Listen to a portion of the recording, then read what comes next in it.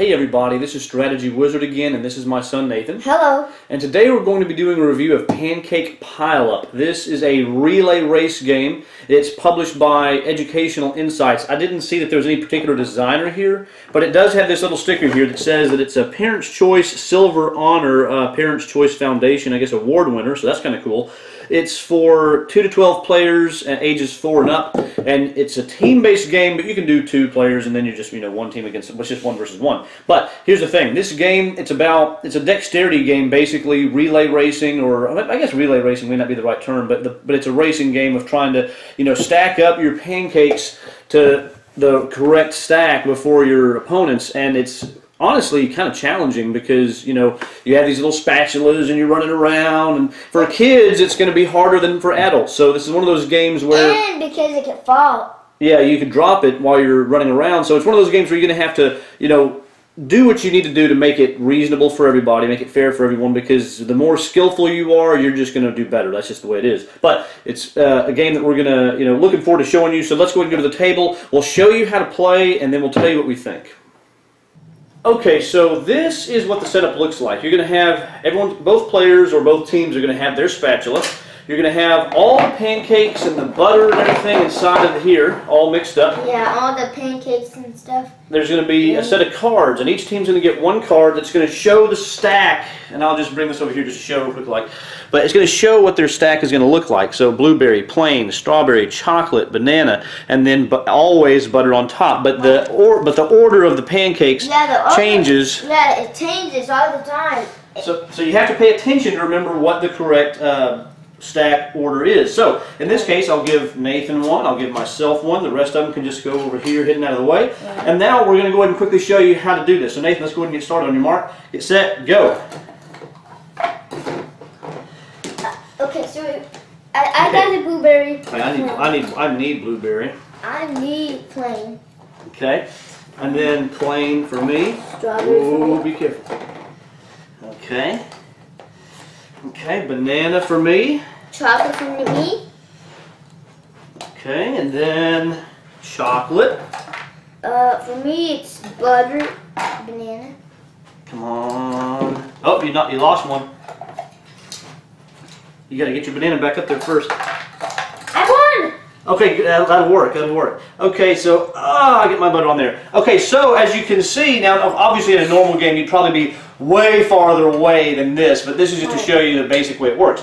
Let's say you could put this, 10 feet away. And if you need to, you can use your hand, but I would just suggest using this. Yeah, and that's really, and that's the other thing. You can customize the difficulty however you need to for younger players versus older players, where younger players, maybe if they knock it over, they can use their hands to stack it back up, versus adults, maybe they have to use their spatula to get everything back if it falls apart. But the point is, that's how you play. You're just racing to get this done as quickly as possible, and it's just a very basic game, but it's good for, like I say, dexterity, motor skill development, and also working together as a team. So, that being said, let's go up top and we will tell you what we think. Wow, look how many pancakes I can get. Okay, so now that we know how to play, what do we think? Components-wise, Nathan, what do you think about the pancakes? What do you think about the little plates and the spatulas and all that good stuff? What do you like? Do you like it? Do you not like it? I think it's great. You like the components a lot? Mm-hmm. I do too, because the pancakes, they just have they're kind of a somewhat squishy plastic, and the texture just looks nice. I just like the way they look. And me too, and I agree with him.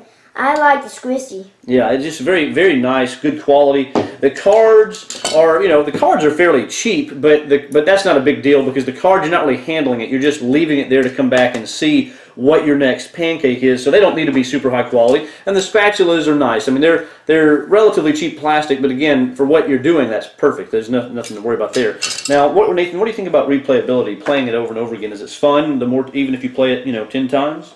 It's fun, even if you play it 80 times. I think it's great. Okay, so, and why do you think that is?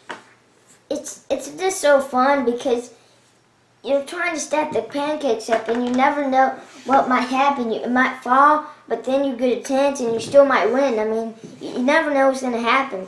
That's right, and that's the thing. Even if you didn't have the cards that change up what your stack is, it's always going to be fun just doing the race, even if you have the same pancakes to do every time, because it's just exciting to do the race. It's fun to run over there and try to go as fast as you can. So that keeps the replayability high no matter what. And you can change up teams if you want. You know, have the girls against the boys or however you want to do it. I like the girls against the boys. Yeah. So that's cool. Now, what about strategy? I mean, there's not really a lot of strategy in the game, I don't think. But you know, is there any thinking involved in this game? Thinking? Yeah. Do you have to think about what you're doing? Not really. Yeah, I mean, it's not... If I had to write that, it would just be one, because you gotta think, like, ooh, I gotta do this, so I gotta find what that is, but it's still not that much thinking. Yeah, there's not a lot of... I mean, literally, it's more about memory, remembering which pancake did I just place, so you know which pancake to do next. So it's not... Sometimes I forget that. Yeah, that's the main thing, but there's not really strategy. And it's just a matter of... It's a funny game. It is funny. Not action, not anything, but it's funny. It's just a hilarious racing game for, you know, trying to stack these pancakes up as fast as you can, and just remembering what did I just place so you know what to grab next. Wow. And now, Nathan, what do you think about overall? What would you rate this game? Not too... That would be a pretty big one. 30 out of 30. 30 out of 30? Mm-hmm. Okay. That's not too much. Or do you mean 30 out of 10? 30 out of 10. Oh, okay, 30 out of 10. Okay, well, 30 out of 10, so you like it a pretty darn good bit. I do. Okay, and I would say as a kid's game, I would give this probably well, maybe actually 20 out of 10. 20 out of 10. 20 out of 10. Okay, so still high, but not super duper high. Yeah. Well, here's the thing. To me, this is a 9 out of 10 whenever it comes to kids' games because, one, it's good for adults because it's a race, and a race is good for anybody. And it is challenging to balance those pancakes in this spatula. You know, whenever you start moving, it doesn't take much to lose it. So yeah, it doesn't take much. It keeps it interesting for all every age range. So, but for kids, it's really good because it can help them get those motor skills, you know, practiced up and have a good time while you're doing it. So, 9 out of 10 for me. Excellent kids game that's also fun for adults. Yes, excellent. Yeah, so we're really happy about this one. This one was a good buy for sure. Bye. So that being said, we appreciate you watching the video. Thank you so much. We look forward to seeing you on the next one. If you liked it, it'd be cool if you give us a thumbs up or subscribe, see some more of our videos. In the meantime, though, we will look forward to seeing you on the next one, and we appreciate you for everything. We'll see you then. Bye.